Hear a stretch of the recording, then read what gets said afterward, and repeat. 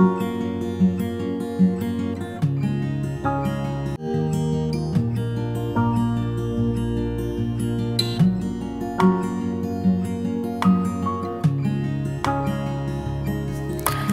friends, today I am going to talk about one of the most common problems I face while growing orchids, especially in my climate in Kerala, India. It is a tropical climate which is very hot and most of the times dry. So one of the most common problems that results in damage to the orchid is spider mite. There are 2 to 3 types of spiders that attack orchids. But today I am going to talk about one of the spiders that cause severe damage to your orchids, and that is two-spotted spider or the red spider mite. So first of all, I am going to talk about how you can identify your orchid is having that problem. The problem with these spiders is that you can identify the problem only late, because only when the spider produces damages to the orchid. And how we can identify is that the leaves will have silvery spots on the top of the leaves. Sometimes these silver spots can join together and form yellowish color, and later that change to brown color spots. So in this plant you can see there are silver colored spots all over the leaves. So these are due to spider mites, and on the underside of the leaves you can see red powdery particles. These are the red spiders. So these spiders can attack your plants and damage your plants very fast. So it is so important to identify this problem as early as possible, because even this can spread diseases like viral diseases, and the severely damaged leaves will turn yellow and will fall off like this. So it is so important to identify this problem early, because if you are keeping your plants together, this can spread to other plants. These spiders, these can spread other diseases also, like bacterial disease or viral disease. And how this spider attacks your plant is that will feed on the chlorophyll of the plant. That's why the leaves appear silvery, or the green color of the leaf disappears after it attacks the orchid. And these spiders are prone to attack orchids in hot and dry climates. So whenever the temperature is high and the humidity is low, the spiders can attack orchids.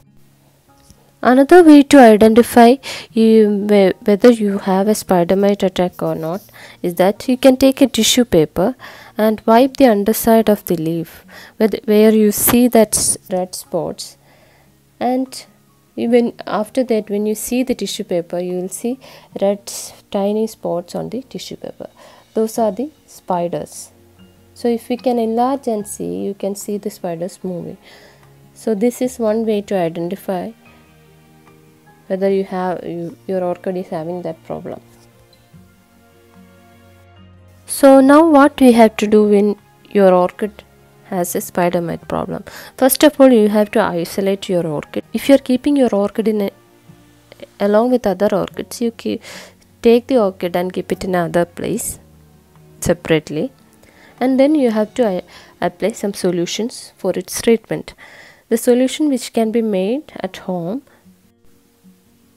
Before that, let me say how the spiders attack your orchids. So first, they will lay eggs, and their eggs will hatch, and they will increase their population, and they will feed on the chlorophyll of the plant. So when you are giving treatment to this plant, the treatment given or the solution given only once is not enough, because whenever you give the solution, it will kill only the adult spiders.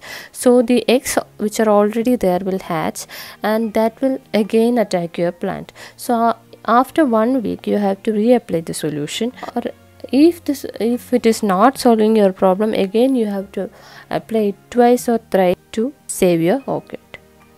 So To make that solution, here I have taken a spray bottle which is 1.5 liters. I have taken 1 liter of water in it, and then you can add any type of soft oil. This here I have taken Johnson & Johnson baby oil. 10 ml of the oil is needed. You can also use neem oil, but coconut oil you should not use. Then you should add some 2 to 3 drops of dishwash soap to that mix and mix it well. Then spray it all over your plant, especially the underside of leaf. It should cover all the parts of your plant except the roots.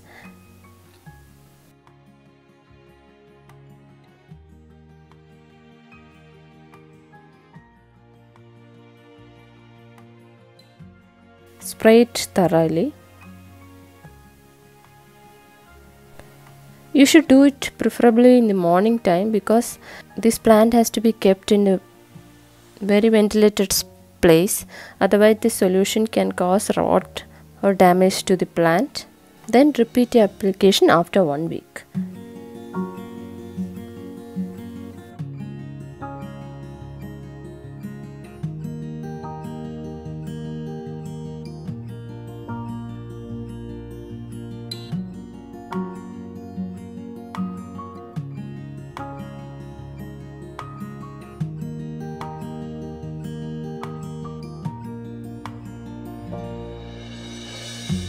Here I am using neem oil soap solution to a Cattleya orchid. So how you can prevent the spider attack is that if your temperature is too hot, you cannot do anything about the temperature. So you can control the humidity. You should keep the medium properly watered. If you are not watering the medium frequently, so it will be dry, so the humidity around the plant will be low, so that can also induce spider mites. So that is one thing you can do to prevent the spider mites. And you have to inspect your plants frequently so that you can identify the problem so early and treat it.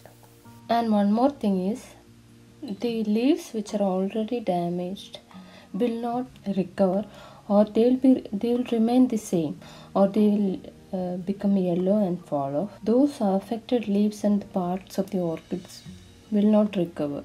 And what we are doing is preventing further damage to the orchid by giving it a treatment. So in my opinion, this is one of the most common problem that might damage your plant. So it is very important to identify early, and the treatment is very easy. Hope this video is helpful. Thank you for watching. Bye.